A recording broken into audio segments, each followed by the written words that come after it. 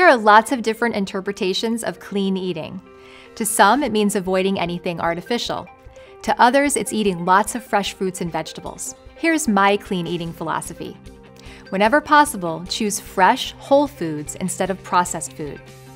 This means foods that haven't had anything added to them, such as preservatives, sweeteners, and artificial ingredients. It also means foods that haven't had anything taken away, such as refined grains that have been stripped of their fiber-rich bran and nutritious germ. Clean eating also means paying attention to ingredient lists, so you really know what's in your food. Look for recognizable, pronounceable, real ingredients. I look for lists that practically read like a recipe I could recreate in my own kitchen. When you eat clean, what's good for the planet is good for you too. So choose sustainable, humane foods. Avoid foods made with hormones and antibiotics. Clean eating also means choosing organic food whenever possible, and replacing packaged foods with healthier and tastier homemade versions. Salad dressing takes less than 5 minutes to make, and it trumps the bottled stuff every time.